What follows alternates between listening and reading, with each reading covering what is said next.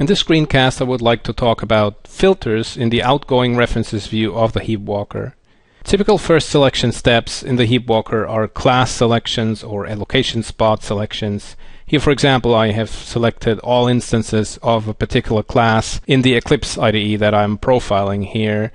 But those kinds of selections may be too coarse-grained. There may be too many instances to analyze in detail. However, often you know something about fields or outgoing references of the objects that you're actually interested in, and that's where filters in the outgoing references view of the heap walker come into play. So let's open one of the bundle loader instances and look at its primitive fields. There's only one primitive field, the loader flags field. So let's pretend to be interested only in bundle loader objects that have their loader flags field set to 1. You can do that by selecting the primitive field node and choosing apply filter by restricting the selected value and then setting the text field to 1. The drop-down list here shows you all your previous input, so it's easy to repeat a certain selection. Let's click on OK, and a new object set is created with 26 instances out of the 164 instances that we had before. Let's click on OK, and now we only see bundle loader instances with loader flag set to 1, and we can continue to work with these objects in the heap walker in any way we like.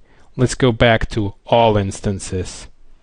Another possibility is that you know something about the outgoing references of the instances that you're interested in. For example, in this case here, you may know that one of the required bundles is the org Eclipse JPhase bundle, for example. So let's dig into this array of required bundles and try to find the name of a bundle. This is it here.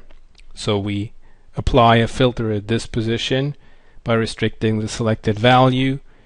And filters always work on the top level objects in the current object set. Only objects are included that have an outgoing reference chain, just like the one that we have selected, and the selected reference has to satisfy a particular condition.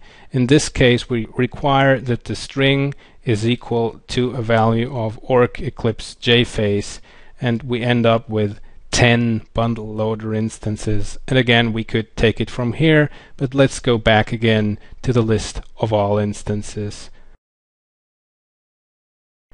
The most powerful filters are code snippet filters. You can select a top level object or any outgoing reference and create a code snippet filter like this. This brings up the JProfiler code editor. The script here gets the selected reference as an argument, in this case the bundle loader, and it has to return a Boolean value, true for retaining an instance and false for discarding it. The editor here has full code completion functionality. For example, let's enter BU and then control space, and we see the bundle loader argument is available for code completion. Then let's enter a dot, and after a while the code completion pop-up is displayed. Let's select the isLazyTriggerSet method with a Boolean return value.